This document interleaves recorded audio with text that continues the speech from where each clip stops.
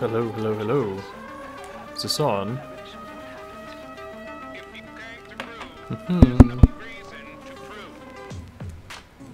Hello.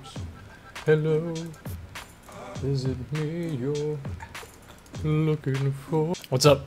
I'm back. I have figured it out with iMazing. Discade has been upgraded to iMazing, but now you can get the same music. You can download the music from your device straight from iMazing. Pretty much the exact same way you did on Discade. You can download it for Windows or Mac, and once you get that download, it looks just like this. So I do have the trial right now. I don't know how to get rid of the trial. Give me a little while to figure that out. Once I get that working, I'll let you guys know. But for now, if you want to get your music off your phone, there's two files you gotta find. So you could do it through the music right here, but I think that they only let you do a certain amount or something. So you can go through the file system right here, and you can find where the actual files are on your phone.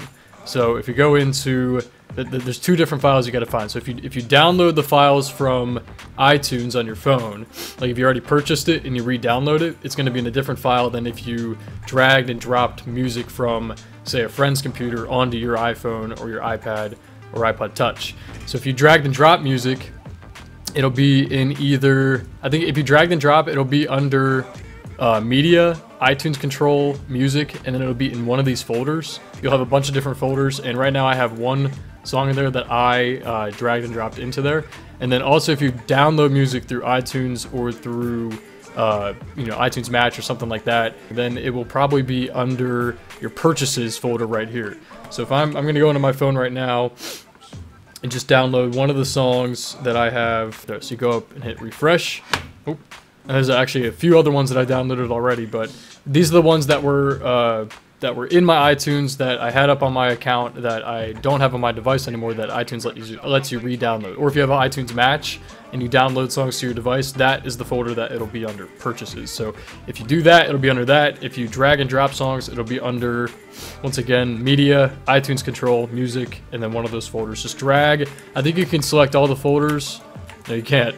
So you'd have to go in and select the songs by themselves and drag and drop them. I almost ended the whole video without even showing how to transfer the songs. I don't know what I'm thinking. So to transfer them, you just select them like this. So you could hold shift and select all of them, and then just drag and drop to your desktop. Well, just like that. But for right now, my stuff is gone from Fences. There it is. So all these songs, let me get rid of these just to show you guys really quick that you can drag and drop them just like that. So right there, those are the three songs. You might want to make a folder and oh, I just copied them. You might want to make a folder and put them all in the same folder. That way you can keep them all contained, and you might want to go back and rename them all because they're all going to be in random order. So go check them out and make sure that they're all the right songs that you need. So hopefully, I think that gets every single song that will be on your device. If you miss any, let me know and I'll try to figure out if there's any other folders in there that I gotta find. The only downside to this is that it appears that each song, whoopsies, each song is named like that, just random letters and characters. So you're gonna have to go back and listen to each song, change each file name, and the artists and all that stuff. So, and you might have to add in but it looks like you can download the iTunes artwork as well. So you might have to go in and rename everything, so that's kind of a pain. I'll try to figure out a different way, but for now, that's really the only way you can do it, through iMazing. I'll see if there's any other programs out there that let you do it and it keeps the file names. So I'll let you guys know. So if you want to see my updates on videos like this, check out my Twitter. It's at DTRobo13. I'll have a link in the description. Make sure you like my Facebook page as well, because I post some stuff on there that I don't post on Twitter and I don't post on YouTube. So check that out. Links, once again, will be down in the description. So let me know what you think of this video. If this helped you out, let me know. If you have any other suggestions for videos, so this was sent to me by somebody on Twitter.